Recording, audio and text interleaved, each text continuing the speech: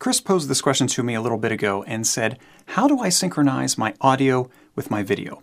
And one of my recommendations is, that you record your audio separately and then you record your screen separate from that. And the reason for that is that if you make a mistake in one, it doesn't affect the other. So what I've done here is I'm using Camtasia for Mac, but everything I'll show you here will work in the PC version as well. So the first thing I always do is I make the edits to my audio. And then I bring in my video to try and sync it up. Now, to synchronize, there are two things that we need to do. Number one, we either need to slow things down, or number two, we need to speed things up. So, for example, in this little stretch, my mouse is moving up to the top, and it opens up a menu, and I don't want it to happen at that point. So I'm going to bring it back to where it stops, right about there. And what I'm going to do is I'm going to pause time for a little bit, and I'm just going to make this frame last much longer. To do that, I'm going to first select the clip. So this is the recording, so click the recording. And then I'm going to do a split, which is the S key in Windows or Command T on the Mac. And then I'm going to drag this out to where I want it to pick back up. So I want it to start moving again right here in this little audio break. Now in this gap, I said I wanted to freeze that frame.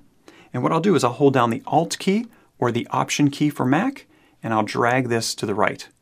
And you can see that it's just that one frame. It just stays there. That mouse cursor doesn't move. And then when I get to this point, the cursor moves up and perfect. It goes up to that menu. So that's number one. That's how we freeze time. The other thing we need to do is we need to speed up time. So to do that, I'll find where I want things to speed up. So all of this looks good. It is not until I get to this point right here.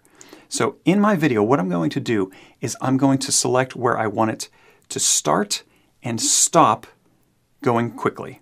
All right, so I'm going to go here, I'm going to select that clip. I will hit Command T or the S key to split, and then it goes and does its thing. And then right here is where I want it to stop. So I'll do another split, Command T, and this is the part that I want to speed up. Now I'm going to right click here and I'm going to add clip speed.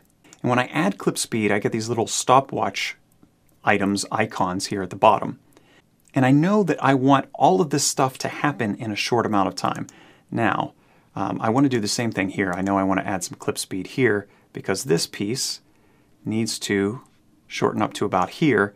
And then this piece needs to shorten up much faster.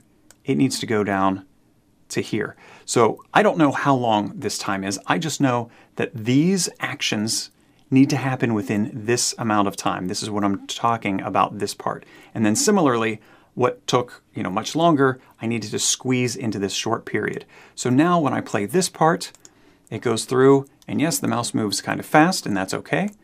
But now everything is synchronized to where I want it to be.